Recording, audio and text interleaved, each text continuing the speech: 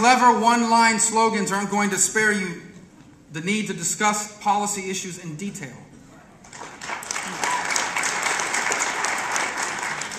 And the old, tired political attacks that worked once in the past aren't going to get you elected this time.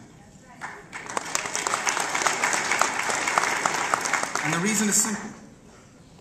Because people get it.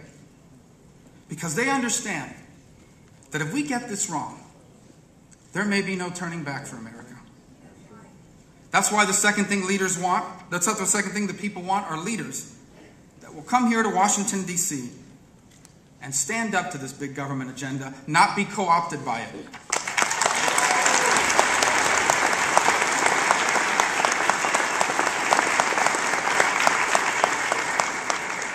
After all, the U.S. Senate already has one Arlen Specter too many.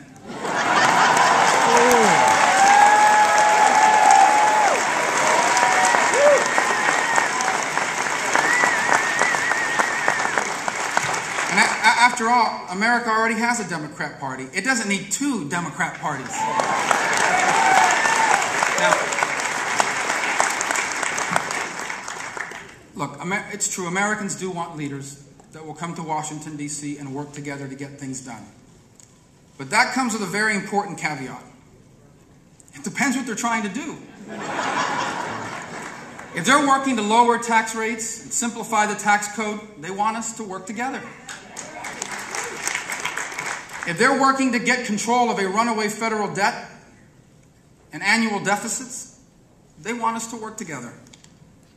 If they're working to defeat radical Islam and the threat that it poses through terrorism, they want us to work together.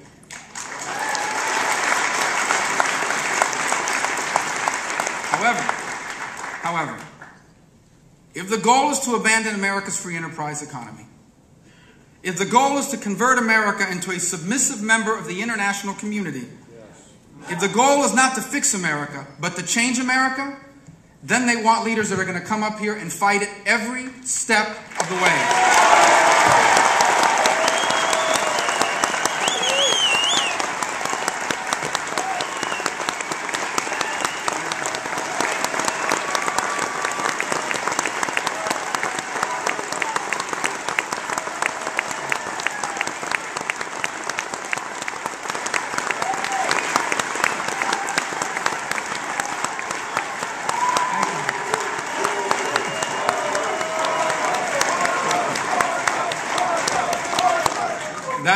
That cheer, I don't know what that one was, but that Marco cheer always worries me because I'm always afraid someone's going to start screaming polo and then it'll mess up.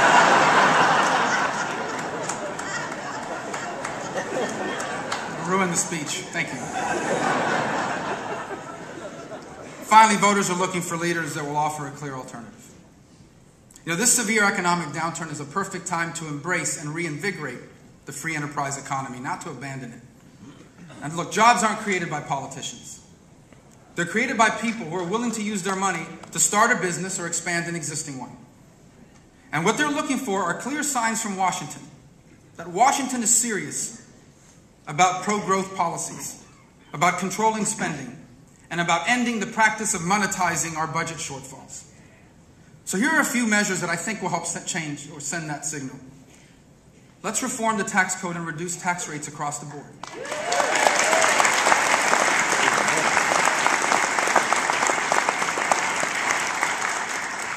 Let's eliminate double taxation by abolishing the taxes on capital gains, on dividends, on interest.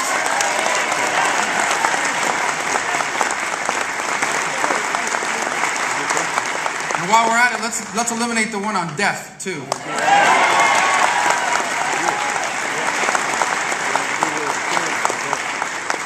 Let's significantly lower the corporate tax rate so it once again is competitive with the rest of the world.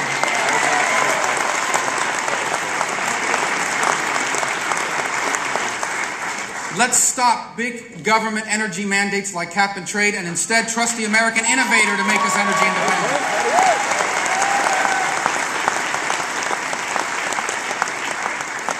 Instead of having the federal government go out and open an insurance company, let's make a series of simple changes that puts the consumer in charge of healthcare spending in America.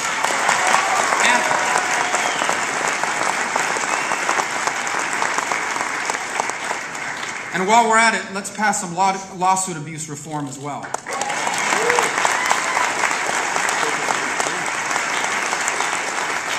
And finally, let's undertake serious measures that show that we are serious about getting control of our federal national debt. Now, Americans are also looking for clear alternatives on the issues of national defense. As I said earlier, there is no greater risk to this country than the risk posed by radical Islamic terrorists. Let me be clear about something. These terrorists aren't trying to kill us because we offended them. They attack us because they want to impose their view of the world on as many people as they can, and America is standing in their way.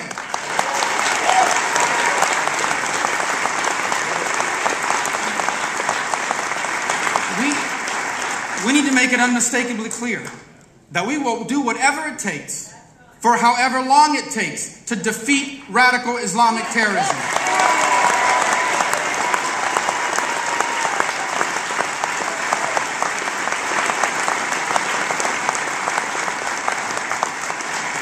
We will punish their allies like Iran.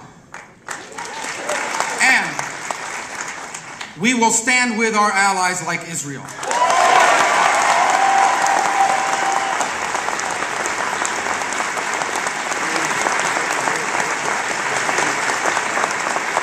We will target and we will destroy terrorist cells and the leaders of those cells.